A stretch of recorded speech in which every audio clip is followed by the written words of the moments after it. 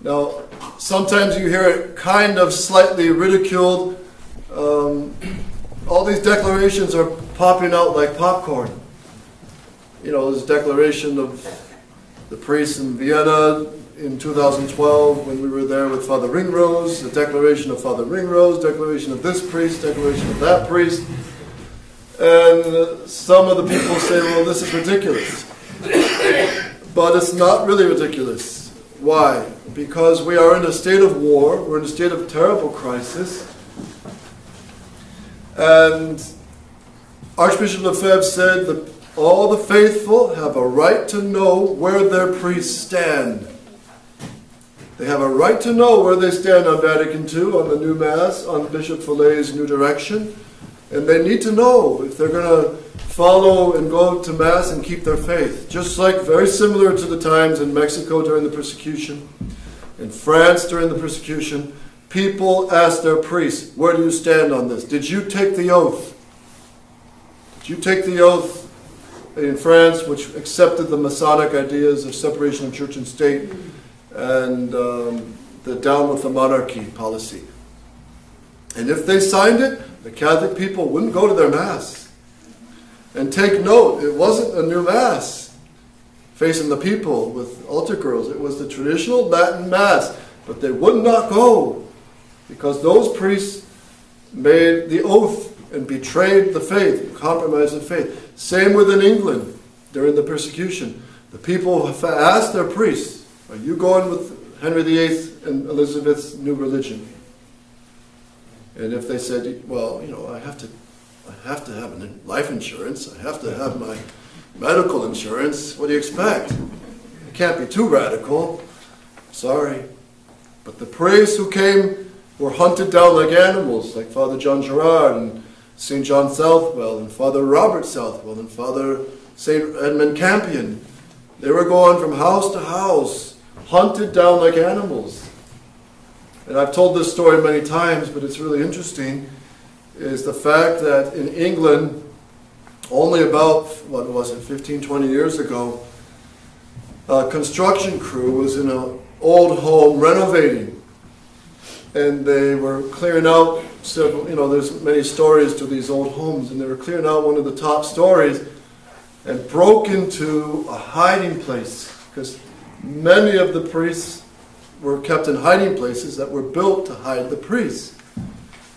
And open brackets, that's why Dr. David Allen White, he has a very big suspicion, conclusive suspicion, that that's why Shakespeare put a curse on his own grave, that anyone who digs up his grave will be cursed. Because he died probably with Catholic medallions and crucifix. And to save his family, if they found out later that he was Catholic, they would persecute his family. So he forbade anybody to dig up his grave. And so Dr. Allen White concludes that it's very probable that the father of Shakespeare also held priests in his house. And if you had priests, you could be arrested, you could be also fined heavily, or in many cases executed by the guillotine or hanging. Close brackets. So what happened? This work crew broke into the hiding place, and they saw a priest sitting up against the wall, a skeleton, sitting in his vestments, with a ciborium in his hand. And the flesh all rotted, but the ciborium was in his hands. And they, you know, imagine if you were a work crew and you broke into this. So they just stepped back and they called the local Catholic bishop, and he came and he took the ciborium and opened it and found the hosts, the few hosts that were left in there were still perfectly intact. And that's since, what, mid to late 1500s. And this was within 25 years ago. So, so why, a good guess would be that priest was saying Mass, the Protestant jailers came, that priest, they hit him quickly, they took everything about Mass, hid it all and put it away, but they found something, candlesticks, chalice, whatever it was, and they arrested the whole family. The whole family was taken away, and no one ever could come back to open the door or the secret latch to unleash the priest. So he resigned himself to God's will and probably just starved to death, taking one host per day to live on the sacred host. So that's probably what happened. So, and in Mexico also, the people would not go to the Mass. The priests that jured, that made the oath, siding with the Freemasonry.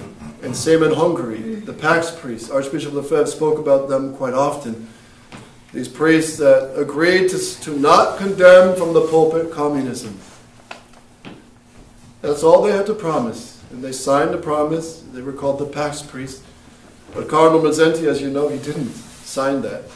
And he continued to preach against communism from the pulpit. And they warned him, they threatened him. And he said one day, I think it was the last Sunday before he was arrested, if you hear me say anything opposite to what I've said, don't believe me from prison, because I have been drugged. And so, sure enough, he was arrested in the middle of the night, taken away. He was in prison for 14 years. Where were all the other bishops? Where were all the other priests? So, that's why there's so many declarations, because as each priest steps forward, they have to say where they stand on this whole issue. And the faithful have a right to know. They have a right to know. And that's why if a priest can't give clear answers and make a clear stand, then there's a question mark. Okay, so here's the text of it. And, well, I don't want to take too much time, but here I'll hit the main parts. Faithful to the heritage of Archbishop Lefebvre, and in particular to his memorable declaration of November 21st, 1974. So that was, last November 21st, would have been how many years since this? 40 years. Bishop Follet, in his letter written on November 21st, 2014, you would expect, a big tribute, a big honor given to the declaration of Archbishop Lefebvre, which he wrote 40 years to the day. That letter that he wrote completely ignored it, and in fact praised Pope Benedict XVI as being for his prophetic wisdom. So that says a lot too. Many times people say many things not by what they say, but what they admit to say. And that's a huge omission, that one. So, I continue. And this is published by the Dominicans of Avrier, and you can see their New English website. It's very well done. Just look up, I think, Dominicans of Avrier, USA or something. We adhere with all our hearts and all our souls to Catholic Rome, the keeper of the Catholic faith and the traditions that are necessary to the preservation of this faith, and to eternal Rome, the mistress of wisdom and truth. So a lot of this declaration is just a repeat of 1974, okay? And notice, what's the distinction with Rome? What's the distinction Archbishop Lefebvre always made with Rome? Yeah, we follow Rome. Yes, we obey Rome. But the Rome of what and the Rome of what? Yeah, we stay with Catholic Rome, but we refuse what?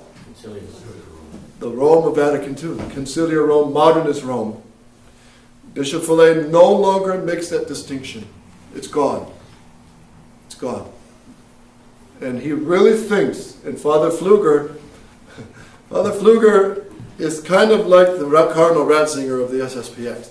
He just says it as it is. We're going to Rome. If you don't want to come, get off the train. Father Nelly said that too. And Father Pfluger, who's the right-hand first assistant to Bishop Follet, he said, referring to the SSPX, we are in an abnormal situation and we have to get back with Rome. Now Archbishop Lefebvre would say, that's childish speak. Because what Rome are you talking about? Catholic Rome? Yes, we want that.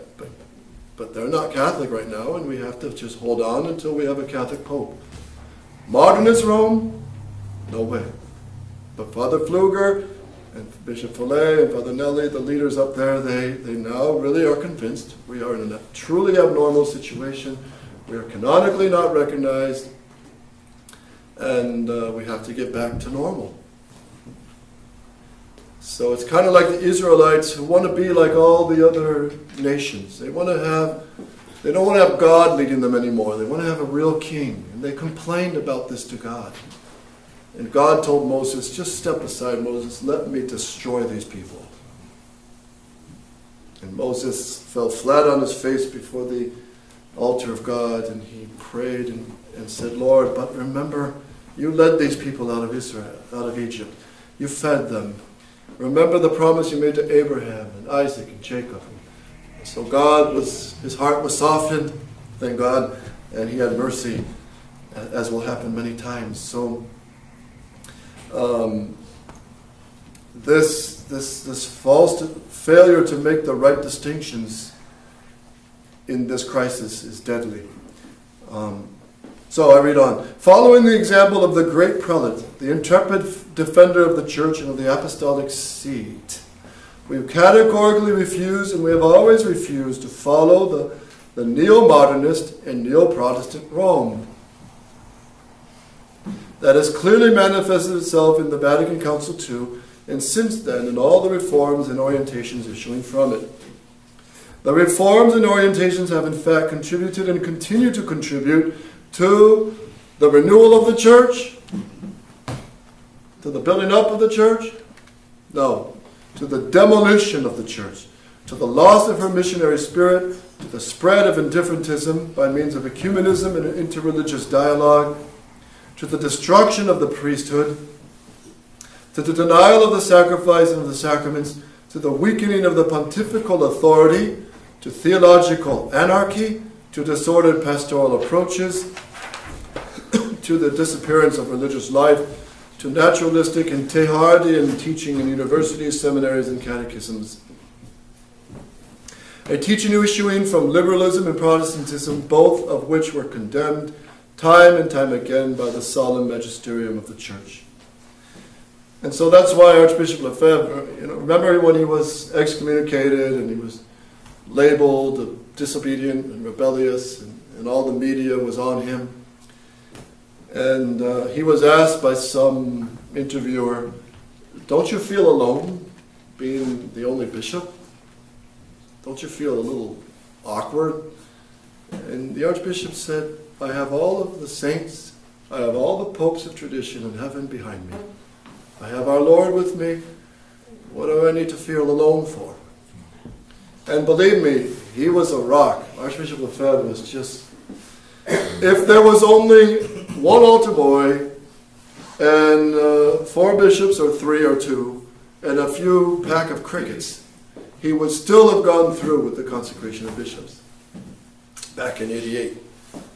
And I had the happiness to be there as well. And of course, 10,000 people showed up, and all the full support of the priests. And Rome was furious.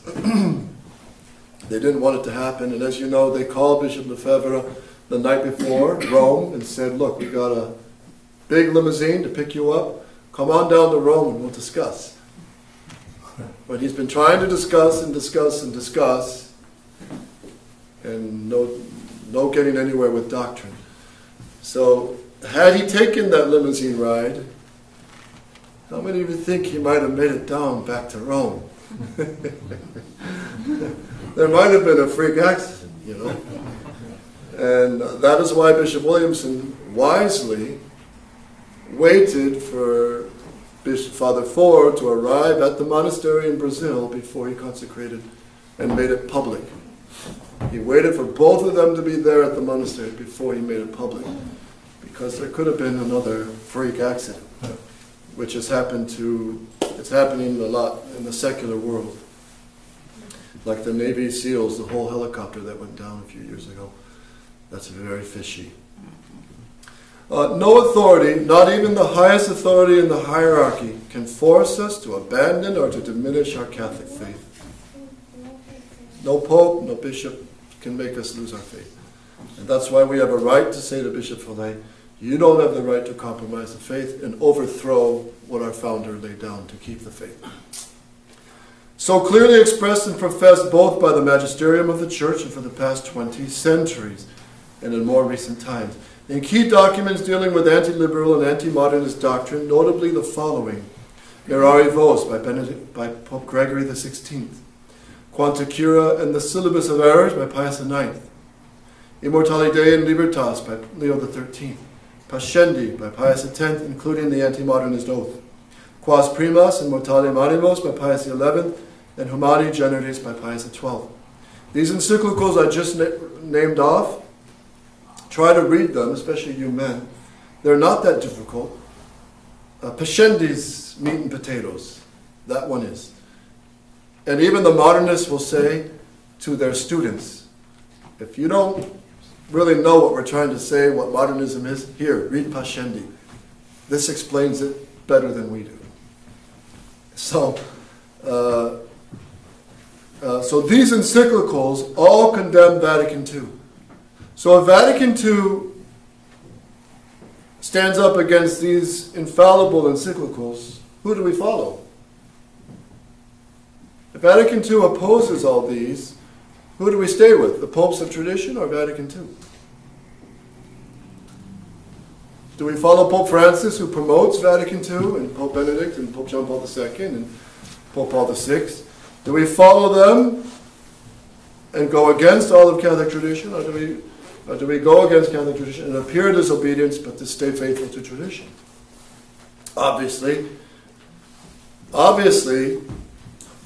to go against Vatican II and the reigning pontiff, you're going to be labeled disobedient, schismatic, rebellious, dissident, and so many other adjectives. And now they're adding a few more with the resistance.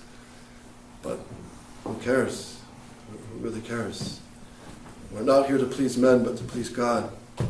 But I'll tell you what, you men who stand up for the faith, your children and your great-grandchildren, if the world goes that long, they're going to say, Dad, Grandpa kept the faith.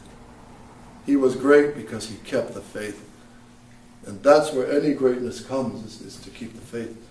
In God's eyes, that's all that matters. And so, St. Paul says, but though we are an angel from heaven, preach a gospel to you besides that which we have preached to you, let him be anathema. And the apostle repeats, as we said before, so now I say again, if anyone preach to you a gospel besides that which you have received, let him be anathema. Bishop Fillet is now promoting a new gospel. It's called a watered-down Vatican II, looking at it in the light of tradition. And you just can't do that.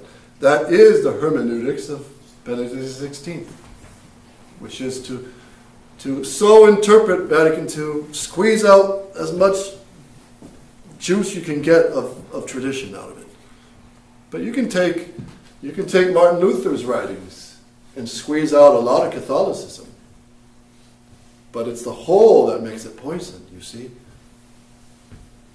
Therefore, if words or actions of the Pope or actions of the Roman dicasteries openly contradict traditional doctrine, we then choose that which was always taught, and we turn a deaf ear to novelties that are destructive to the Church and to the very hermeneutic that pretends to demonstrate that there is a continuity between the novelties and the constant magisterium of the past centuries. So that's why our Bishop Fillet was kind of enamored with Pope Benedict XVI, because he appeared all traditional and everything, in traditional vestments. But he is more of a snake than Pope Francis. At least Pope Francis wears his clown nose. At least he's a goofball and everybody sees it and knows it. But he's Pope. And he's an embarrassment to all of the history of the Church. But Pope Benedict was a little more slick. He's like, Obama should really be, if he dressed according to his ideas, he should have an afro 3 feet long. He should have Bermuda shorts ripped up, blue jeans ripped up, you know, those dangling leathers. He should have earrings, tattoos, goatee, and with a jukebox on his shoulder. Boombox, whatever it is. That's how he should be dressing if he dressed according to his ideas. Just revolution. But see, we're in a new phase of the war politically as well, because you got, I mean, he's in a suit and a tie, he's clean cut, he's shaven, there's no earrings. And he can hold a sentence. He sat with Putin. Did you ever see that video? Look up Brother Nathaniel, any of you. Brother Nathaniel, he's really good. He's a Jewish convert, he's an Orthodox priest, but he doesn't pull any punches. So he's pretty good. And he showed a video of Putin sitting with Obama. And Obama's trying to strike a conversation. And Obama's got all this blood of abortions off his hands. And he's passing all communist socialized medicine. He's destroying our country. But it's not him, it's the Judeo-Masons behind him. He's just their puppet. But there's Putin, and he's just a Russian stone. He's just sitting there, doesn't even respond, doesn't even answer. And Obama's scratching his legs and wondering what to say. And Putin just, you know, he knows the hypocrisy, and he doesn't even consider it. So anyway, so we are in a new stage of a revolution, but with tie, clean cut. So it looks conservative, it looks traditional, it looks old-fashioned, but it's not. It's complete revolution. And that's what's happening in the Catholic Church as well. You got the return of more Latin masses with Gregorian chant, but it's all new mass. You got more traditional vestments coming out. It's all a little more Latin singing, a little more incense here and there. And Pope Benedict XVI, but it's a revolution, complete revolution in their heads, Vatican II and the new mass. So anyway, it's a beautiful long profession of the faith, and let me just conclude with the last couple points. It ends with a few requests. To declare, we ask that the successor of Peter, the Pope, declare that he firmly upholds, in the same sense as did his predecessors, the doctrine of Pope Gregory XVI, Pope Pius IX, Leo XIII, Pius X, Pius XI, and Pius XII, and that the Pope denounces the errors of the liberal culture by denouncing false religious liberty and the false rights of man without God. The Pontiff would thus reaffirm the social kingship of Christ.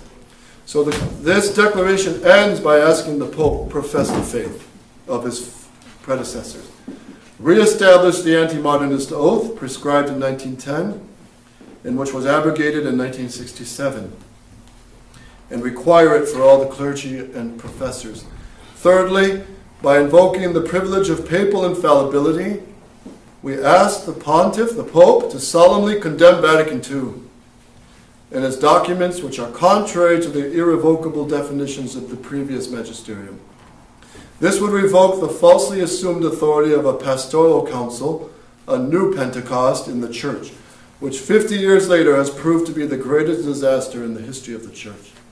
So this is ending with requests to the Pope: teach the faith like you're supposed to, do your duty, condemn Vatican II, and finally, in order to obtain peace in the world, we also respectfully implore Pope Francis to consecrate Russia to the Immaculate Heart of Mary, according to the demands of heaven made at Fatima and in the correct form as requested.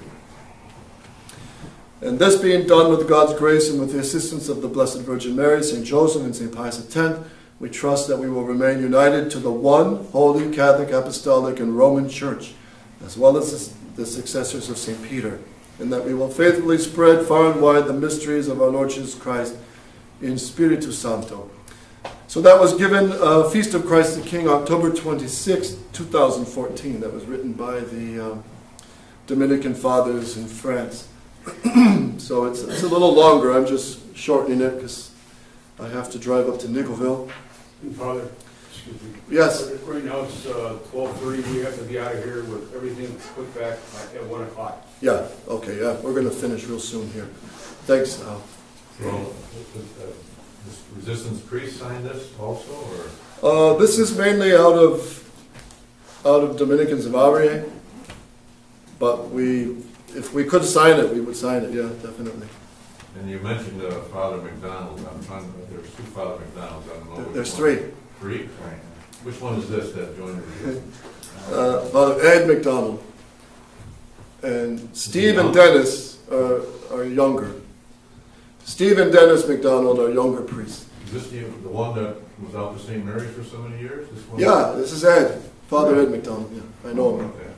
Father Ed McDonald. Who was the other priest? The other McDonalds are Stephen. Oh, the other priest that joined the resistance? I forget his name. I think he was in Ireland. I forget his name, but you know, pray for Father Stanish. You know, he knows better. He studied with me, with Bishop Williamson. He knows modernists speak double-tongued. He knows you're not supposed to swallow Vatican II at all. He knows you can't make an agreement with Rome till Rome comes back to tradition. He knows all this. He knows all this. But pray for him, because, you know, if he does anything against the mainstream, he'll have his head cut off. But big deal. You know, you lose your head, well, life goes on.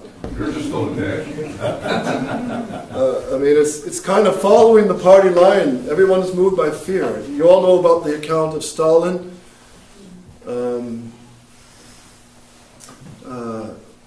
Stalin's name was mentioned, and this was during the communist reign of Stalin. And there was a standing ovation for Stalin. And the ovations just, you know, they last usually, what, 15, 20 seconds, a minute at most. And this one over a minute and a half. And everybody's still clapping. And 2 minutes, they're still clapping. And they start saying, this is getting ridiculous. But they kept clapping because the police were looking for the first to stop clapping. Mark them and number them, and they'll be dead within 24 hours. It was fear that reigned.